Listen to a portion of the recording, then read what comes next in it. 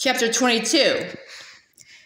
Vader delivered Luke to the tower atop the Death Star, where the Emperor, without rising from his throne, used the Force to release Luke from his binders. After Palpatine ordered his red-armored royal guards to leave the throne room, Vader presented Luke's new lightsaber for inspection. The Emperor was confident that Luke would join him as his father had. Unimpressed by the Emperor, Luke refused to be converted to the dark side. However, his confidence was badly shaken when the Emperor confessed that it was he who had allowed the Rebel Alliance to learn the location of the Death Star and its shield generator, and that the Empire was completely prepared to deal with the imminent attack from the Rebel fleet. As Luke looked through the throne room's tall windows to see the arrival of the Rebel ships, Vader sensed his son's increased anxiety. The space battle progressed, and it was obvious that the Rebel ships were greatly outnumbered by Imperial fighters. While the Emperor remained seated upon his throne, he taunted Luke, urging him to take back his lightsaber and give in to his anger. Again, Luke refused. But then the Emperor revealed that the Death Star super laser was operational and issued a command for the gunners to fire at will. An intense beam shot out from the Death Star toward a large Rebel cruiser, which exploded in a blinding flash. The Emperor continued to goad Luke into retrieving his lightsaber. "Strike me down with all of your hatred," the Emperor spat, "and your journey to the dark side will be complete." Using the Force, Luke snatched up his weapon, activated its blade, and swung fast at the Emperor's head. But Vader moved faster, activating his own lightsaber to deftly block Luke's attack. The sight of Vader and Luke crossing lightsabers excited and amused the Emperor, and he cackled with perverse glee. Vader recalled that Palpatine had laughed the same way over 2 decades ago when he had ordered Anakin Skywalker to kill Count Dooku. "I was the victor then," Vader thought as he used his lightsaber to drive Luke away from the Emperor, "and the Force is with me now." As their duel carried on throughout the throne room, the Dark Lord sensed that Luke was drawing from his own anger to fuel his attack. From his throne, the Emperor said, "Good. Use your aggressive feelings, boy. Let the hate flow through you." "My master wants Luke to win," Vader realized with some resentment. "I will not give him that satisfaction. I will not be..." Unexpectedly, Luke deactivated his lightsaber and said, "I will not fight you, Father." "You are unwise to lower your defenses," Vader said as he brought his lightsaber up fast. With incredible speed, Luke reactivated his weapon to parry Vader's attack. Vader swung again and again, but Luke blocked each blow. Soon, Vader was breathing hard through his respirator. "I can't let Luke defeat me," Vader thought. "I won't let the Emperor have him." A precise kick from Luke sent Vader over the edge of the elevated platform. Crushing upon the metal floor below, Vader roared as he felt a cybernetic cable snap at his right leg. Luke tried to distance himself from Vader by leaping to a catwalk that stretched across the throne room ceiling. "Your thoughts betray you, Father," Luke said. "I feel the good in you, the conflict." Rising from the floor below with obvious discomfort, Vader said, "There is no conflict." "You couldn't bring yourself to kill me before," Luke said as he moved across the catwalk, "and I don't believe you'll destroy me now."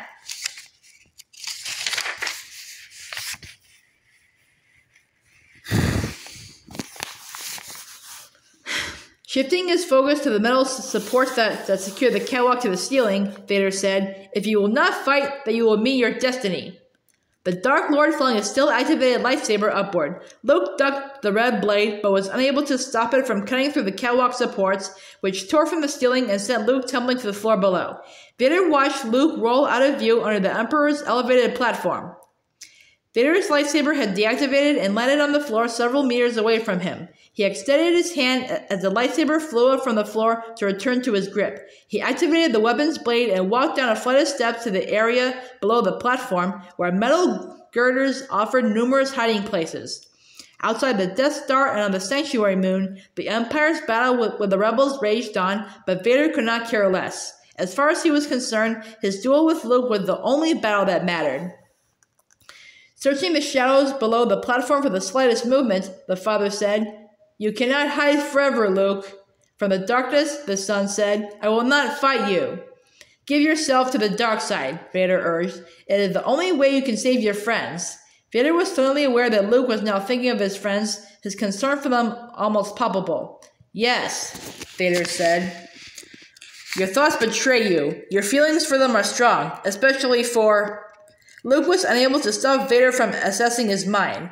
Sister, Vader exclaimed. So, you have a twin sister. Your feelings have now betrayed her too. Obi-Wan was wise to hide her from me. Now his failure is complete. Moving deeper into the recesses below the platform, he said, if you will not turn to the dark side, then perhaps she will. No! Luke screamed, igniting his lightsaber as he rushed from his hiding place to attack Vader. Sparks flew as they traded blows in the dark, cramped area, and Vader was forced to retreat out from under the platform until they arrived at the edge of a short bridge beside a deep open elevator shaft.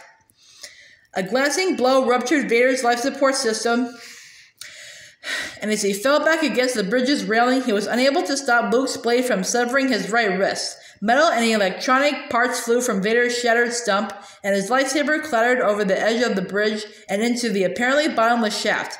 Badly wounded and utterly exhausted, Vader looked up to see Luke's lightsaber angled to deliver a killing stroke. The Emperor had risen from his throne to stand on the stairway behind Luke. Good, the Emperor said. Your hate has made you powerful. Now, fulfill your destiny and take your father's place at my side.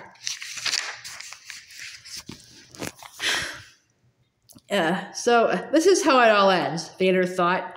But then Luke deactivated his lightsaber and said, Never! Flinging the weapon aside, he declared, I'll never turn to the dark side. You failed, your highness. I am a Jedi, like my father before me.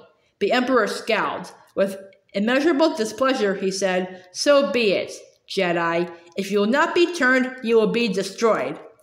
Still lying against the bridge railing beside the elevator shaft, Vader watched the Emperor extend his gnarled fingers and unleash blinding bolts of blue lightning from his fingertips. The lightning struck Luke, who tried to deflect the crackling bands of energy, but was so overwhelmed that his body crumbled to the floor. No, Vader thought. No, not like this. As the Emperor continued to strike Luke with his barrage of Sith lightning, Vader struggled to his feet. One leg was broken, and the other wasn't working right. Moving awkwardly, he shifted his bolt to stand beside his master. On the floor, Luke writhed in agony and was on the verge of death as he groaned, Father, please help me. Vader watched Luke curl into a fetal position as the Emperor hurled an even more staggering wave of lightning at his victim. Vader had no doubt that Luke was about to die. His son screamed, Not just my son. The Emperor unleashed another round of lightning. Padme, son. Luke screamed louder. But my son, who loves me. Luke's clothes began to smolder as his body involuntarily spasmed. Suddenly, Vader realized that he was no longer concerned about his own personal future. Despite all the terrible, unspeakable things he'd done in his life, he knew he could not stand by and allow the Emperor to kill Luke.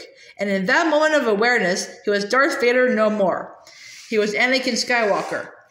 It took all of his remaining strength to seize the Emperor from behind, lift him off his feet, and carry him to the open elevator shaft. The wretched Emperor continued to release lightning bolts, but they veered away from Luke and arced back to crash down upon him and his insurgent apprentice. The lightning penetrated Vader's life support suit and electrified Anakin's organic remains, but he lurched forward until he could throw the Emperor into the elevator shaft.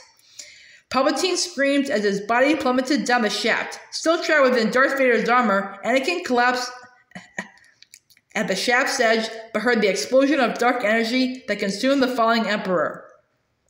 Hearing his own breathing as a rasping rattle, Anakin knew that Vader's helmet's respiratory apparatus was broken.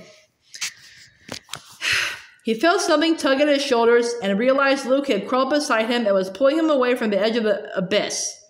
Despite his own injuries, Luke managed to haul his father to the hangar that contained Vader's shuttle.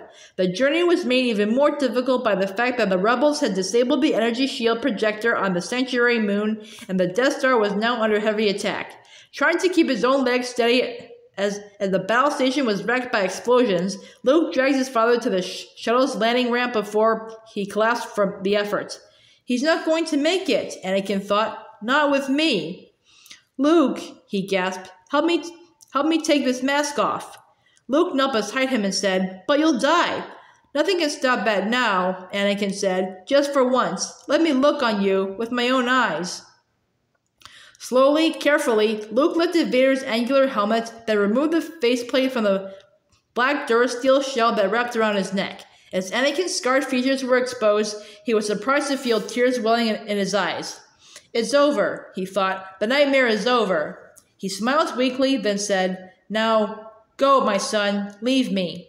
No, Luke insisted. You're coming with me. I'll not leave you here. I've got to save you.